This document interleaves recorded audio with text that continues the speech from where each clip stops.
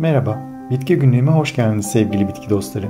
Bitkilerin dünyasına yaptığımız bu yolculukta her gün yeni bitkilerle tanışabilir, onların pek fazla bilinmeyen hikayelerini benden dinleyebilirsiniz.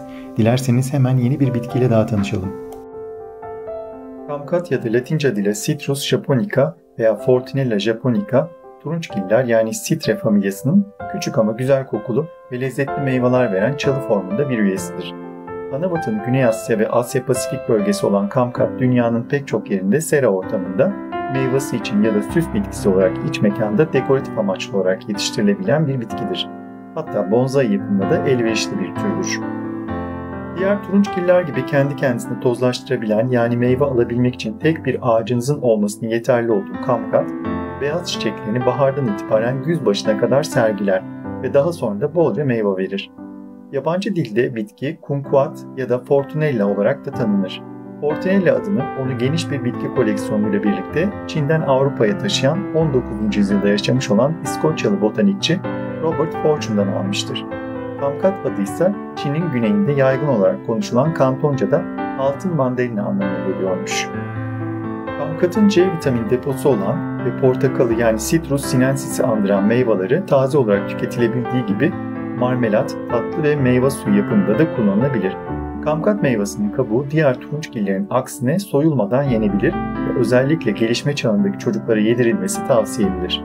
Meyva, nagami ve marumi en çok yetiştirilen türleridir fakat turunçgillerin diğer üyeleriyle oluşturduğu çok sayıda melez çeşidi de vardır.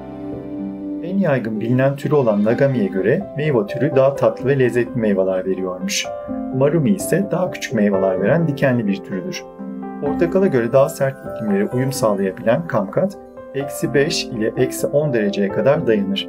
Çekirdekten yetiştirilmesi zor olan bitkiyi çoğaltmak için aşı, hava daldırması ve çelikle çoğaltma yöntemleri önerilir. Saksını küçük tutarsanız Kamkat fazla gelişemez. Kumlu ve ağır toprakları sever ama kök çürümesi olmaması için toprağının drenajının iyi olması gerekir.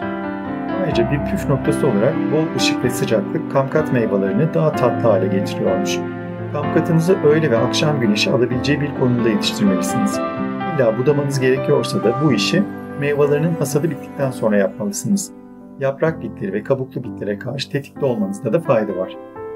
Uzak Doğulular şans ve başarı getirdiğine inandıkları Kamkat'ı sevdiklerine yeni yıl hediyesi olarak verirler. Amerikalılar da Kamkat'ı en az Uzak Doğulular kadar seviyor olmalılar ki her yıl 28 Ocak'ta Florida eyaletinde küçük bir şehir olan Dayton'de dünya üzerindeki ilk ve tek Kamkat Festivali düzenleniyor. Kamkat artık ülkemizde de oldukça yaygın bulunan bir meyve. Hatta fidanlıklardan fidelerini de kolaylıkla temin edebilir, C vitamini deposu lezzetli meyveleri için de yetiştirebilirsiniz.